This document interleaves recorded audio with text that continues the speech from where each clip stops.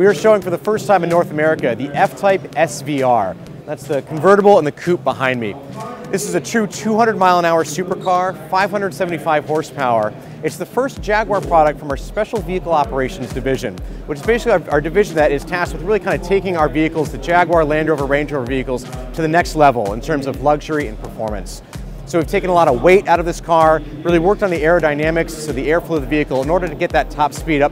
The coupe, 200 miles an hour, 0 to 60 in 3.5 seconds. So it's a very fast car and a really unique sound to it as well.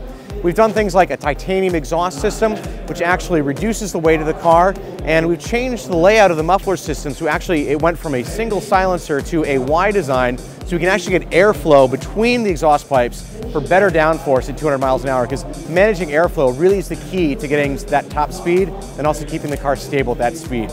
We've added things like a deployable rear spoiler, again, for reduced drag when you want it, but increased downforce for stability. So there's a lot of technology that goes into this car.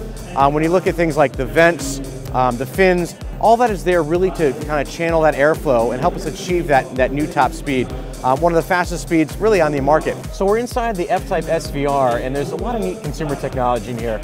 You know, first and foremost is the telematics system, which is helping to keep the driver safer on the road with roadside assistance and emergency SOS calling. So the car will actually contact emergency services automatically.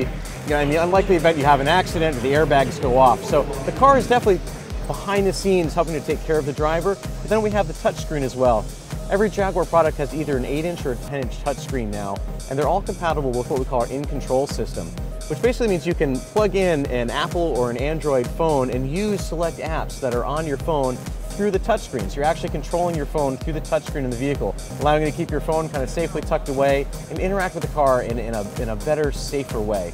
We have apps like Just Drive, which is a voice-controlled app that actually integrates navigation, things like Yelp and music services. So you just kind of touch the screen once with the microphone and give it a voice command saying, play Beatles, and it will look on your phone, it'll look on Spotify, it'll look to see anywhere that you might have the Beatles available and then pull that content in for you. Or just say, I want some coffee, and it will help you find the nearest coffee shop and then navigate you there. So really one-touch, one-stop shopping for all these apps kind of brought in together to give you kind of a more connected and a better, more seamless experience behind the wheel of the automobile.